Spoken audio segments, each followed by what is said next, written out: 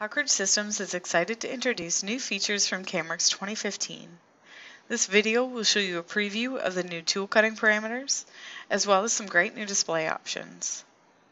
So I'm going to start by opening a file that already has some milling toolpaths associated to it. And we're going to work with this first roughing toolpath. So as you can see, we've set our stock material as the T2 under Tools Seals.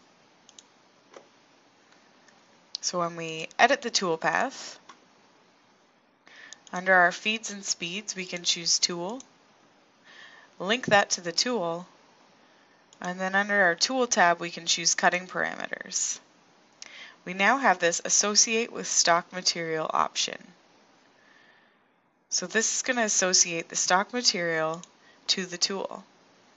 And under our tech database, under ID number 116, we'll have settings for the tool. So we can cancel out of this and open the database, find tool number 116,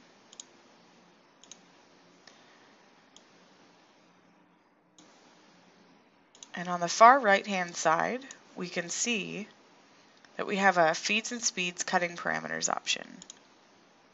So within this option we now have stock material groups with associated feeds and speeds.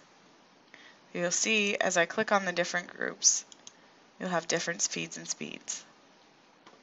You can add in new groups and associate your own feeds and speeds. This is a nice new feature in CAMWorks 2015. We also have a new display option inside your machine definition under the tool crib, where you select a tool and you can now see a nice display of the tool on the right hand side. So you can show the dimensions of the tool, and you can also play with the display options for the tool and the holder. This is just a sample of some of the many features that will be available in the new CAMWorks 2015. Please see the Hawkridge Systems website for more information on CAMWorks 2015, as well as event information for the new software rollouts.